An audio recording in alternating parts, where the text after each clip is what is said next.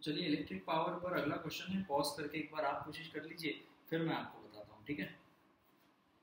Okay, चलिए क्या बोला है, 3 resistance of equal value are arrange in different combination. 3 resistance है, सबकी वैल्यू सेम है, आर आर आर पकड़ लेते हैं, first second third fourth 4 combination में दिया, उनको बोला है arrange them in increasing order of power dissipation, power dissipation का असेंडिंग ऑर्डर।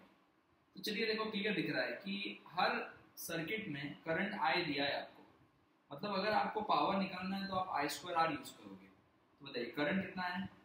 आई स्क्वायर, रेजिस्टेंस बताओ, what is resistance of circuit 1, are are are, कौन से कॉम्बिनेशन में, सीरीज कॉम्बिनेशन में, तो कितना हो गया 3R, तो ये हो जाएगा 3 आई स्क्वायर आर। चलिए दूसरे की बात करते हैं, तो दूसरे वाले कॉम्बिनेशन में भी फिर से करंट कितना है, आई सेम है,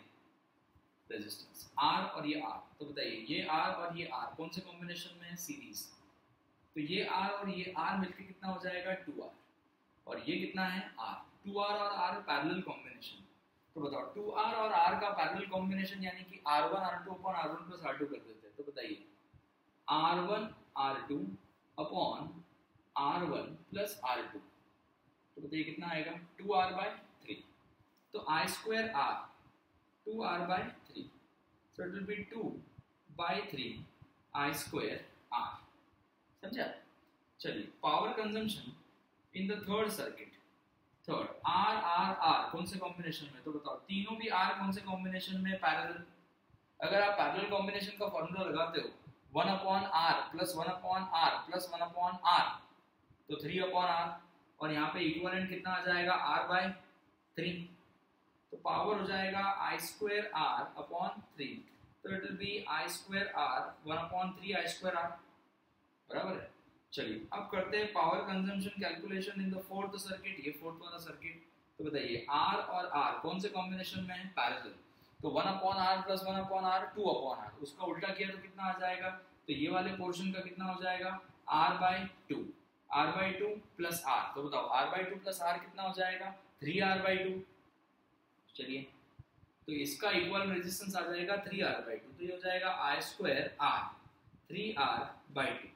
यानी कि 3/2 I स्क्वायर R। अब हमें इन्हें अरेंज करना है असेंडिंग ऑर्डर में, तो सबसे लोएस्ट पावर कंजम्पशन कितना है, तो ये है 3 टाइम्स ऑफ I स्क्वायर, ये है 2/3 मतलब 0.66, 1/3, ओके तो 1/3 मतलब 0.333, इजंट ये, तो सबसे लोवेस्ट तो ये वाला है, ये सबसे लोवेस्ट, इससे थोड़ा बड़ा 0.33 से बड़ा ये वाला है, उसके बाद 1.5R फोर्थ वाला, और सबसे बड़ा कौन सा पावर कंजम्पशन है, फर्स्ट का पावर कंजम्पशन सबसे बड़ा आता है, देखिए। ओके, चलो थैंक यू।